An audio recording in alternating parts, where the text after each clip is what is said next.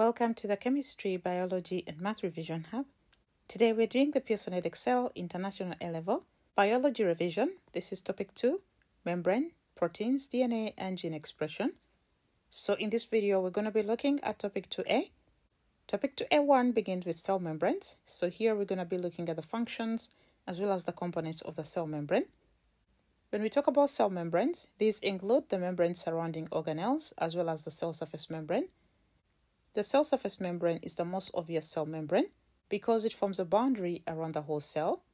All membranes act as barriers, and this is to control whatever passes through or enters through them. This includes fluids as well as nutrients that are required in specific organelles or within the cell as a whole. The purpose is to ensure that there are suitable conditions on either side in order for specific reactions to occur either within the organelles or within the cytoplasm of a specific cell. Membranes within cells also provide sites for specific chemical reactions, like the internal membrane of the mitochondria and their involvement in respiration. In your second year, you talk about the electron transport chain as well as the components, and here you will see how ATP synthesis occurs with the help of the inner membrane of the mitochondria. Membranes must be flexible to allow them to change shape. This change in shape can be slightly as water content changes within the cell, or it can be very drastic, like when the white blood cells engulf pathogens during immune response. So here we're looking at the overall structure of the cell membrane. We know that membranes are composed of two molecules or types of molecules. We have the phospholipids as well as the proteins. These are arranged in a specific way in order to create the desired function as well as structure of the cell membrane. The phospholipid, which is an example, we can see this one here, contains two fatty acid tails. This is one fatty acid tail and that is the next. One glycerol, which is what we see here, as well as a phosphate group. The phosphate group and the glycerol kind of create what we call the head. This head is going to be polar, or it's going to be hydrophilic, while the tails are going to be hydrophobic. So I included that in here. Fatty acid tails are hydrophobic, while the heads are hydrophilic due to the charge on the phosphate. You need to know that phospholipids can form monolayer like we see here. If the phospholipids are inclined towards an aqueous layer, like we see here we have water, and on the other side we have air, we're going to have a structure which forms a monolayer. However, if the phospholipids are within water, then we're going to have a structure similar to a micelle you see here. This is a micelle. All the tails that are hydrophobic aligned or inclined towards each other, where the heads that are hydrophilic are inclined towards the aqueous layer. In this case, this is water. Moving on to the phospholipid bilayer. The bilayer is made, of course, of phospholipids on either side. This is an aqueous layer and this is an aqueous layer. And we can see the heads that are hydrophilic are inclined towards the aqueous layer on either side, while the phospholipid tails that are hydrophobic are inclined towards each other. So here say the phospholipids form a bilayer, and the hydrophilic, which are the polar heads, point towards the aqueous layer, while the hydrophobic, which are non-polar tails, face away from the aqueous layer. In this bilayer, the tails face each other, protected away from the aqueous layer. All membranes are made from this unit structure, which is like in form of a bilayer. When we go to the fluid mosaic model of the cell membrane, this model was first proposed by S. Jonathan Singer and Garth Nicholson in 1972, and is the best known model for the structure of the cell membrane today. According to the fluid mosaic model, the phospholipid bilayer is a fluid system. The idea that it can move or it's fluidy in nature is where this name comes from. So this fluid system contains many proteins and other molecules like cholesterol. In this bilayer, cholesterol is more rigid than many phospholipids, so cholesterol provides rigidity to the bilayer so that it does not move away from each other so much in order to prevent uncontrolled movement of substances in and out of the cell. In this fluid system, the proteins move freely. The extent of movement depends on the proportion of unsaturated fatty acids. Like I said already, rigidity of cholesterol makes the membrane more stable and stronger, and this makes the membrane a more effective barrier to the movement of ions and molecules. This prevents uncontrolled movement of substances in and out of the cell, like I said already, as well as in and out of specific organelles. The advantage of this is that conditions can be controlled effectively in order for enzyme-controlled reactions to be carried out appropriately. In assembling the proteins within the phospholipid bilayer, the hydrophobic parts of the proteins are going to interact with the fatty acid hydrophobic tails, And the hydrophilic part of the proteins are going to make pores or channels within the membrane so that substances can go through them. The pores or channels can be either permanent or they could be temporary, and these are involved in activities like moving substances across the cell membrane. These substances could be ions, they could be glucose, they could be anything that is required in or that is required to be taken out of the cell. So in talking about these channel proteins, some of them are gated proteins, meaning they can open and shut depending on the conditions in the cell, while some protein pores are active carriers that use ATP to transport substances across the cell. There are some proteins that may act as specific receptor molecules, some may act as enzymes, and some may act as recognition molecules, like glycoproteins. In going through the components of the cell membrane in detail, we have already talked about the phospholipids as well as cholesterol. You remember the phospholipids form the bilayer, with the hydrophobic parts facing away from the aqueous layer and the hydrophilic parts facing towards the aqueous layer. We also talked about cholesterol.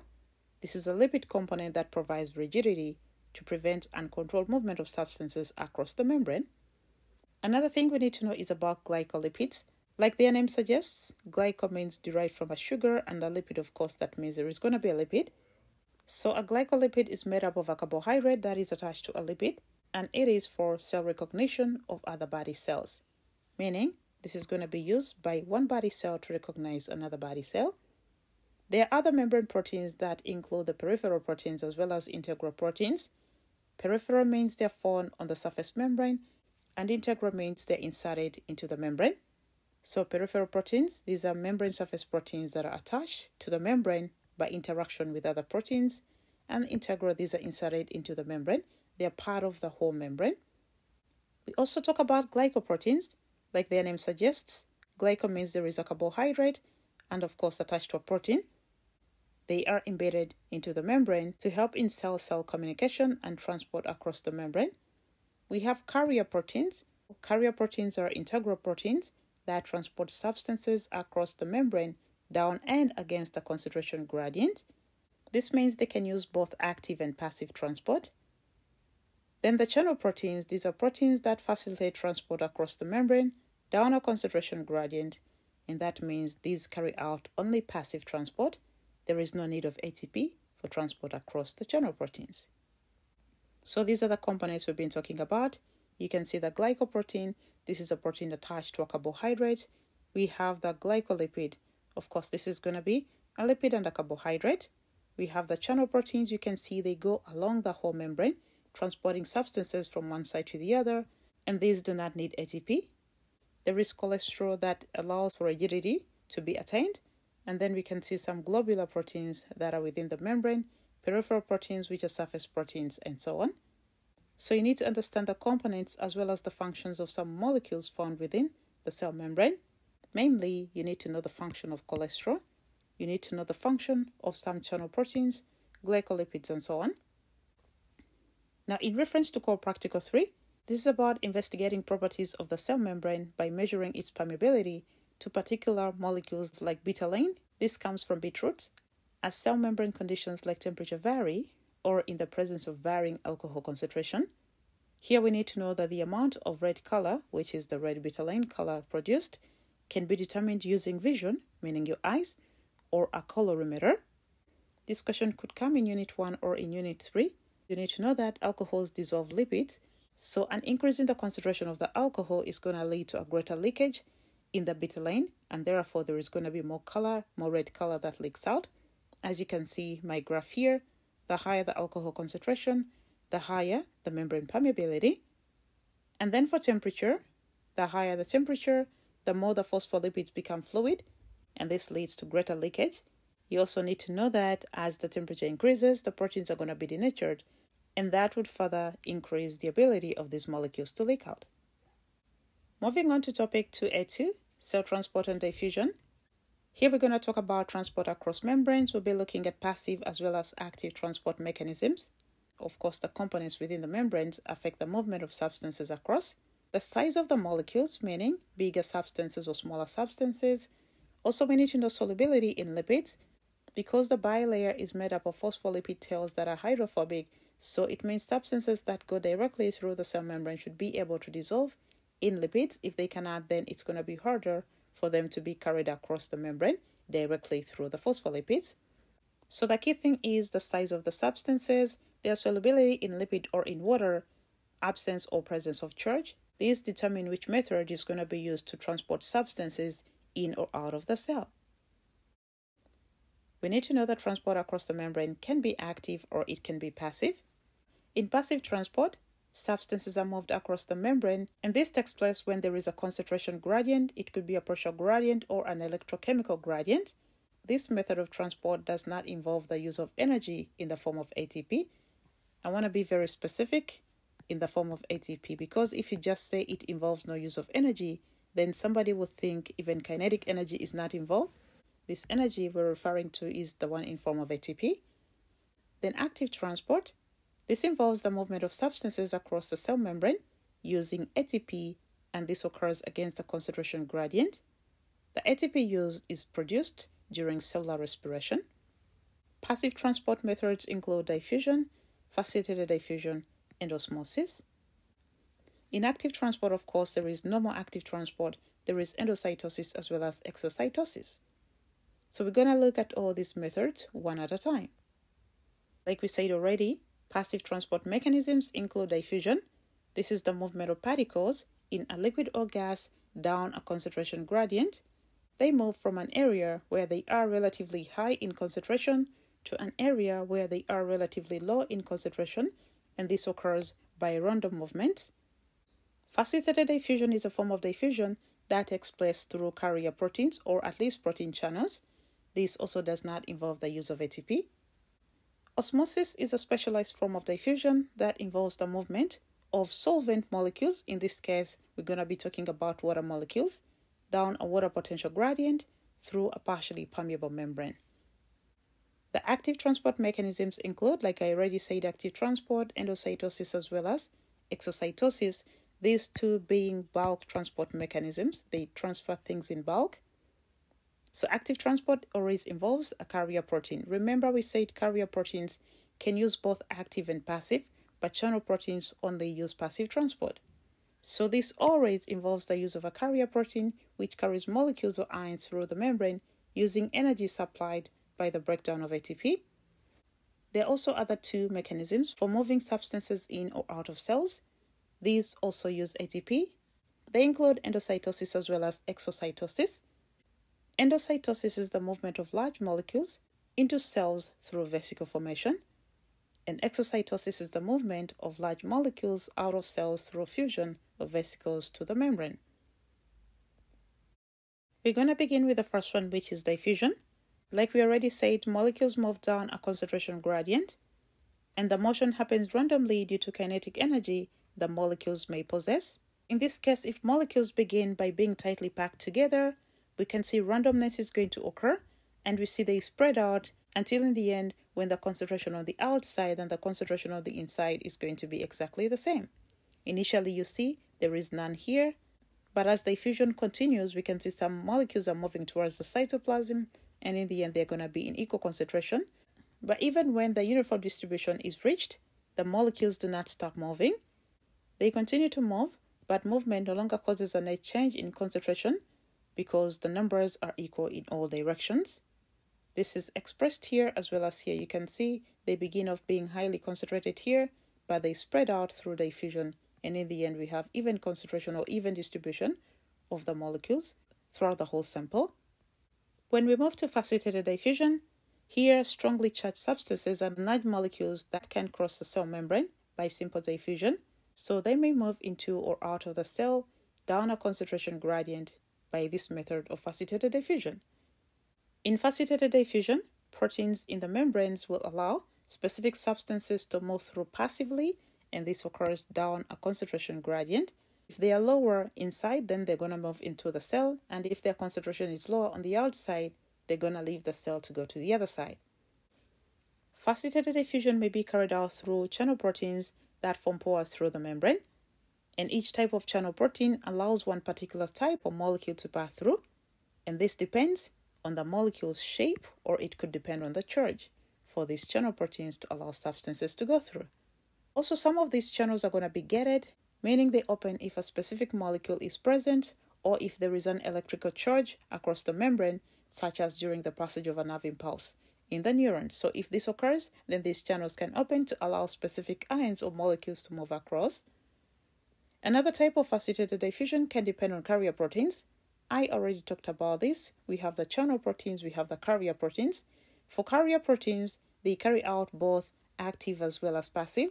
But in this case, since we're talking about facilitated diffusion, we're going to focus on passive transport. This is going to depend on the molecules or carrier molecules that are present on the surface of the membrane.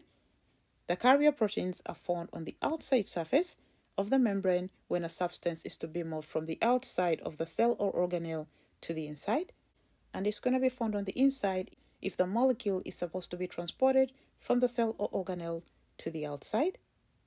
This movement through the membrane takes place because it changes shape once it is carrying something to the other side across the membrane.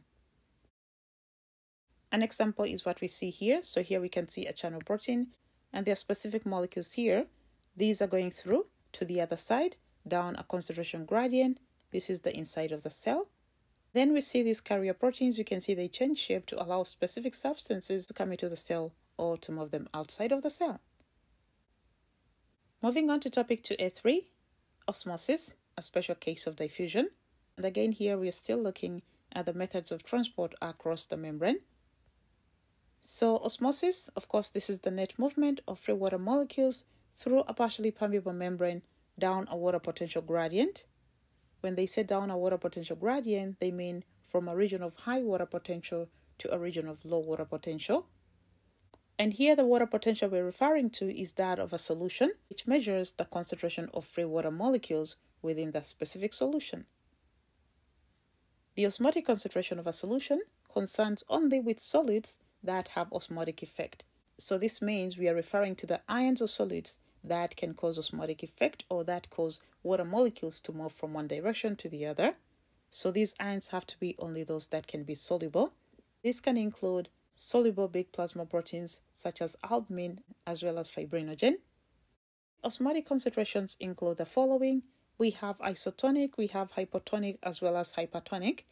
This is referring to specific solutions. If a solution is isotonic, it means the osmotic concentration of the solid is the same on both sides of the membrane, meaning inside and outside the membrane. When they say hypotonic, this means one side is going to be in lower concentration. So in this case, we can say the concentration of solids in the solution is lower than that in the cytoplasm. Then hypertonic, where the concentration of solids in the solution is higher than that in the cytoplasm. In the first experiment, we have a beaker of pure water, and then we have a sucrose solution inside here. Initially, we can see inside this tubing, the volume is lower, but at the end, it has increased. Pure water has entered into the membrane bag that contains the sucrose solution, causing the volume within the tubing bag to increase. So net movement of water into the bag as a result of osmosis has occurred. And on the other side, we see pure water is inside the bag, and then sucrose solution is on the outside. That means we have a higher water potential inside the bag than on the outside. So water is going to move from the bag into the beaker by osmosis, causing a decrease in the volume of the tubing. To demonstrate osmosis in animal cells, we use red blood cells in this experiment. So in animal cells, if water continuously moves into the cell from a dilute external solution, the cell will swell and it could burst, as we can see in this situation, meaning in hypotonic conditions, water is going to continuously move into the cell, causing the swelling, and potentially the cell could burst. In hypertonic solution, meaning the surrounding solution has a higher salt concentration, it means water is going to leave the cell, in this case the red blood cell, into the outside solution, causing the red blood cells to be shriveled, as you can see here. And in isotonic solution, of course, this is going to be a normal cell because the concentration on the outside is similar to the concentration inside the cell, so there will not be any drastic change. Moving on to osmosis in plants. Plant cells have cellulose cell walls, and this prevents the cells from bursting. In a hypotonic solution, water will enter the cytoplasm, causing it to swell. The swollen cytoplasm will push onto the cell wall, generating hydrostatic pressure. So it's going to be pushing onto the cell wall, but the cell wall is going to be tough, meaning it cannot expand or give way further, so the cell cannot burst. So the produced hydrostatic pressure due to the pushing of the cytoplasm onto the cell wall is going to overcome the force that is forcing the water to come into the cell, meaning the inward pressure, which is what we call the pressure potential. When the osmotic force moving water into the cell is equal to the pressure generated, forcing it out, the plant cell is in a state of turgidity. Turgor provides support in stems as well as in leaves. In a slightly hypertonic solution, the plant cell is going to lose water by osmosis, and the protoplasm is going to shrink. We call this incipient plasmolysis. Incipient because the solution was not that hypertonic, it was just slightly hypertonic. But in a hypertonic solution, this is a solution that is more concentrated than the previous one. Water is going to leave the cell, and the vacuole will be reduced, and the protoplasm is going to shrink all the way from the cell wall completely, and this is going to cause a process we call plasmolysis, or the cells will suffer plasmolysis. However, because of the cell wall, the size and shape of the plant cells does not change much, whether they are fully turgid or fully plasmolysed. This is my demonstration to show how osmosis occurs in plant cells. In isotonic solution, the cell is going to have a normal shape or normal size. When we go to hypotonic solution, this is where the concentration is lower, so it means water is going to enter into the cell, causing it to swell. The cytoplasm is going to push onto the cell wall, and we can see the cell is in a state of turgidity. In hypertonic solutions, meaning the concentration on the outside is higher than the concentration on the inside, here the cell is going to lose water to the surrounding. The cytoplasm is going to pull away from the cell wall, and we can see it's going to be in a shrunken state. The size of the cell is not going to be affected that much, but the cytoplasm is going to shrink. Moving on to topic 2A4, which is active transport. Like we already said, active transport involves a carrier protein, which often spans the whole membrane from the outside to the inside of the membrane. In this case, the proteins may be very specific. If they're specific, they can pick up only one type of ion or molecule, or the protein may work for several relatively similar substances that compete with each other for the place in the carrier protein. Energy used in this active process is provided by the molecule ATP, which is adenosine triphosphate. The active transport carrier system in the membrane involves the enzyme ATPase, and this is the one that catalyzes the hydrolysis of ATP by the breakdown of one bond in order to produce ADP and an inorganic phosphate. Active transport is a one-way system for each specific substance, and active transport systems move substances only in one direction required by the cell, meaning it does not move the same substance in and out of the cell. In active transport, the movement of a substance is often linked with that of another particle, such as sodium ion. In your second year, you'll study the details of this movement of ions across specific membranes, and actually the sodium-potassium pump is the best known active transport system that you'll meet later on in your study. This pump actively moves potassium ions into the cell and sodium ions out of the cell. To demonstrate active transport, here we have a cell membrane. Imagine this is the cell membrane, which is the bilayer, and this is the molecule that is involved in active transport. We can see on the outside we have a lower concentration of these specific substances, and on the inside they are higher in concentration. However, we have to move the same substances from a region where they are lower in concentration to a region where they are high in concentration. This can only be attained through active transport using a molecule of ATP, breaking it down, using this enzyme which is ATPase to provide ADP as well as PI, and energy is going to be released in the process that is going to facilitate this movement of substances. Going through other active transport mechanisms, these include bulk transport mechanisms, which are endocytosis and exocytosis. In endocytosis, this is the process by which cells take in larger particles, and this occurs on a relatively large scale, for example, in the ingestion of bacteria during phagocytosis. It also happens on a microscopic level when tiny amounts of surrounding fluids are taken into minute vacuoles or tiny vacuoles. This is a process called pinocytosis, or you could say cell drinking process. In looking at exocytosis, this is emptying of a membrane-bound vesicle at the surface of the cell or somewhere else. For example, in cells that produce hormones, the vesicles will contain the hormone. Of course, they're going to fuse with the cell surface membrane, and they will release this hormone outside of the cell. The process requiring the formation of these vesicles, as well as the fusion of these vesicles with the cell surface membrane, are both active processes, and these require energy supplied by using ATP. Moving on to bulk transport mechanisms, here we're going to be looking at the details of exocytosis and endocytosis. You can see here a vesicle forms inside the cell and it's carrying some components. It could be proteins or something else. Then it delivers them to the membrane. The vesicle fuses with the cell membrane, and then these components that are contained inside the vesicle are released to the outside. This is exocytosis. And then on the other side, we can see components are coming in and the vesicle is going to be formed using components of the cell membrane. As we can see here, part of the cell membrane forms a vesicle surrounding the components that are to be taken into the cell. And then this is going to be delivered into the cytoplasm. You can see this is the vesicle carrying the components or enclosing the components inside. So this process here is endocytosis. So the key thing is exocytosis delivers things outside the cell and endocytosis delivers things into the cell. In both situations, vesicles are formed. In topic 2F5, the need for gas exchange surfaces. Here we're going to talk about the need for these surfaces in small as well as large organisms. The small organisms include single-celled organisms as well as very tiny multicellular organisms. These have a large surface area to volume ratio, meaning they can get the oxygen needed as well as the substances into the cell within a shorter period of time, so they do not require distribution mechanisms as we see in larger organisms.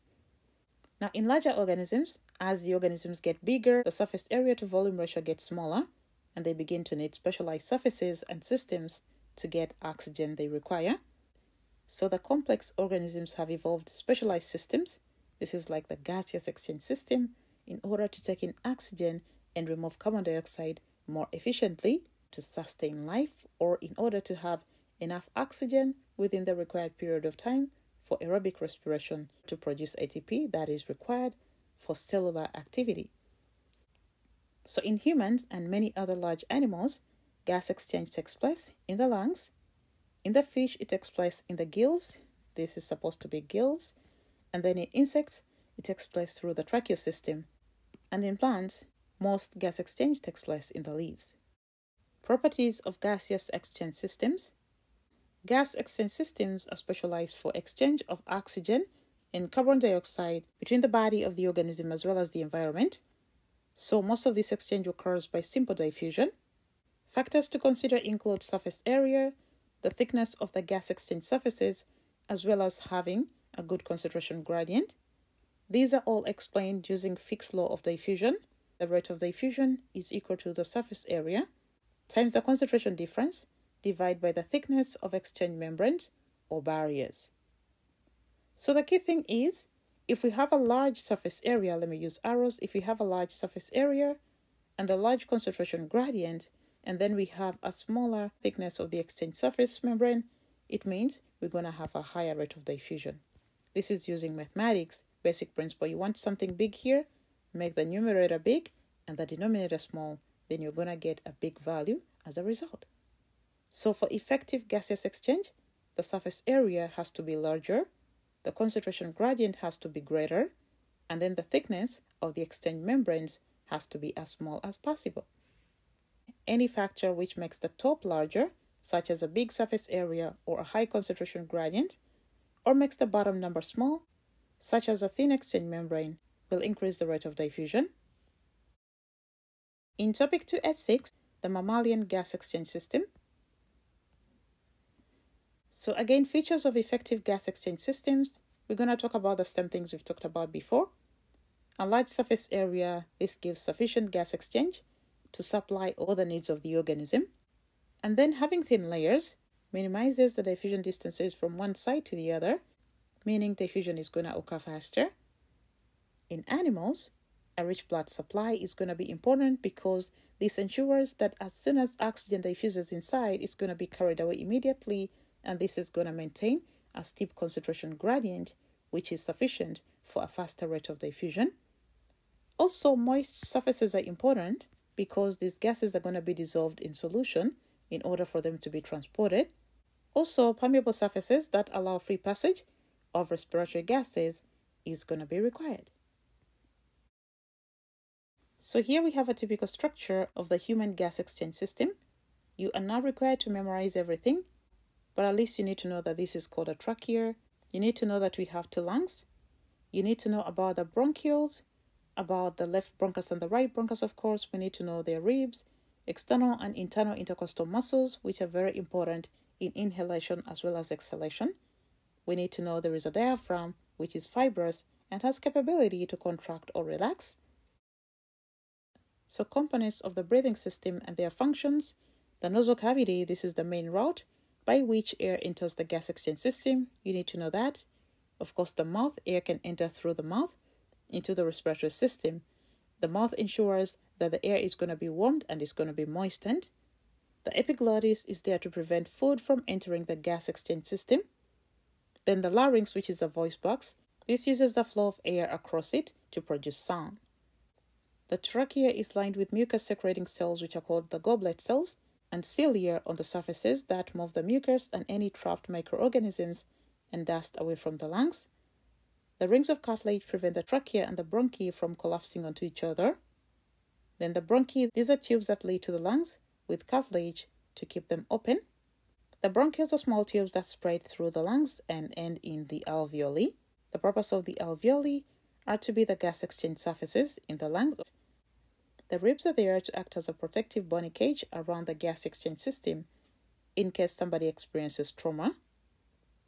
Intercostal muscles, these are found between the ribs and are important in breathing, which moves air in and out of the lungs to maintain a steep concentration gradient for rapid gas exchange. The pleural membranes surround the lungs and line the chest cavity, forming a sterile sealed unit. And the pleural cavity is a space between the pleural membranes and is usually filled with a thin layer of lubricating fluid that allows the membranes to slide easily with breathing movements. The diaphragm is a sheet of tissue made of tendons and muscle and forms the floor of the chest cavity. It's also important in breathing movements. The next part is going to focus on the alveoli. Alveoli is plural, alveolus is singular. So the alveolus is made of a single layer of latent epithelial cells. Capillaries run close to the alveoli, and these are also 1 cell thick. Between the alveoli and the capillaries is a layer of elastic connective tissue that holds everything together. This elastic tissue helps to force air out of the lungs, which are stretched when you breathe in, and this is known as elastic recoil of the lungs. The alveoli have a natural tendency to collapse, but is prevented by a special phospholipid known as the lung surfactant. This is going to coat inside the alveoli and it will make breathing easier. Gaseous exchange occurs by a process of simple diffusion between the alveolar air and the deoxygenated blood in the capillaries. So here this is an example of how gaseous exchange occurs. We have the alveolus here, and then we have the capillary moving around. This layer of the alveolus and this layer of the capillary are both 1 cell thick, meaning the diffusion distance is quite short. So oxygen can easily move into the capillary from the alveolus and CO2 can easily move to the other side through the process of diffusion. And then we see many alveolus are going to be found within the lungs and they are surrounded by many blood capillaries. So as soon as oxygen diffuses into the blood capillary, it's going to be carried away, and that is going to maintain a steep concentration gradient in order for oxygen to continuously come in.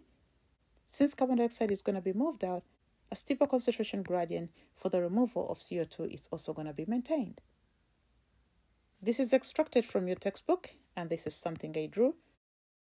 Here you can see the squamous epithelial cells of the alveolus, and you can see 1 cell thick on both sides. This is 1 cell, and that is 1 cell, so the diffusion distance is quite short, and that is going to ensure a faster rate of diffusion. This is a table from your textbook that talks about the specific compositions of gases. They can give you a similar table in the exam and ask you to explain the changes in the compositions, for example, of oxygen, why is it higher in inspired air, but in expired air, it's lower? That is because the oxygen in inspired air is going to be used in cellular respiration, so the concentration that comes out is going to be lower. Also, the carbon dioxide concentration increases from this one here to that. That is because CO2 is produced within the cells through aerobic respiration, so the concentration increases. Why is it that the concentration of nitrogen does not significantly change? If you compare the inhaled and exhaled, there is not much difference. You say that is because nitrogen is not necessarily used up or produced in the cell. And again, the concentrations I used in this table are those extracted from your textbook. Usually we can say, oh, in the exam they could give you this is 78 and that is 78. So if there is no difference between the two, then your answer can be suitably written as, since no cellular process uses up nitrogen, or nitrogen is not used up or produced, the concentration remains the same. We also see water vapor increases. That is because as a product of respiration, water is produced, so this water can come out through the process of breathing out. This figure here is explaining the purpose of the lung surfactant that prevents the layers of the alveolus from collapsing onto each other. Also, we can see there's some macrophages within the alveolars. The purpose of this is to carry out phagocytosis in order for these pathogens not to enter the blood, so they're going to be engulfed and destroyed so that they do not diffuse through the squamous cells to the blood capillary and to be taken to other parts of the body.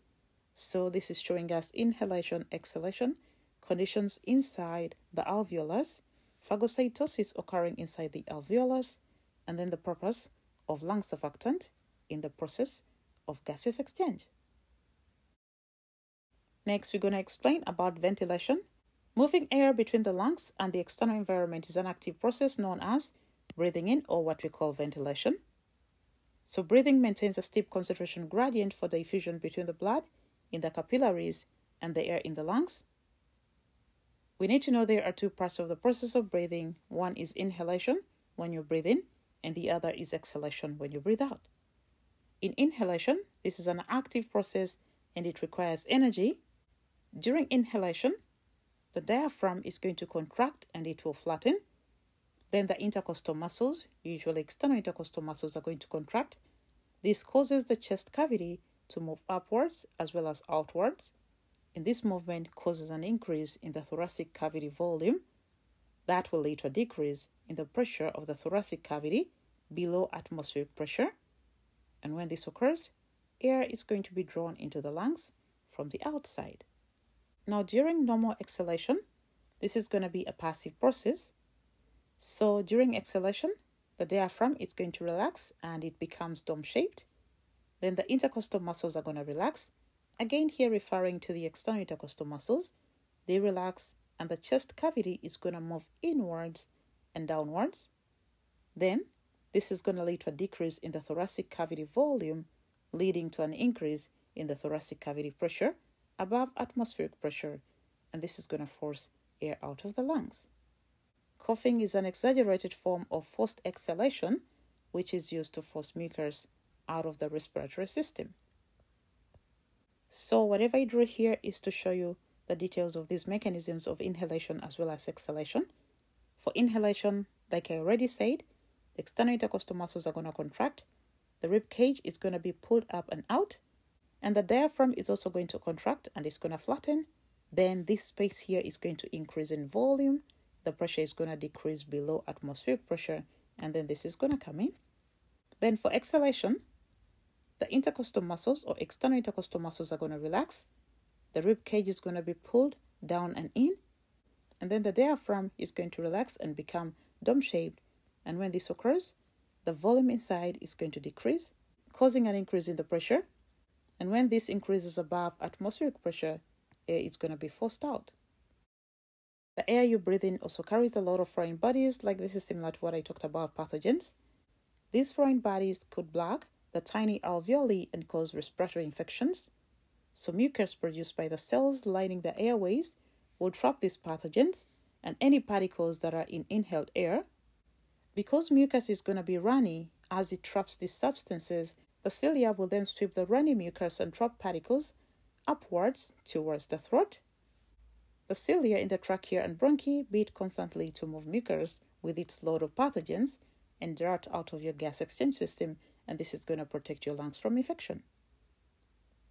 So this brings us to the end of topic 2A of AS Biology. Thank you for being with us. Do not forget to subscribe. See you in the next video. Bye-bye.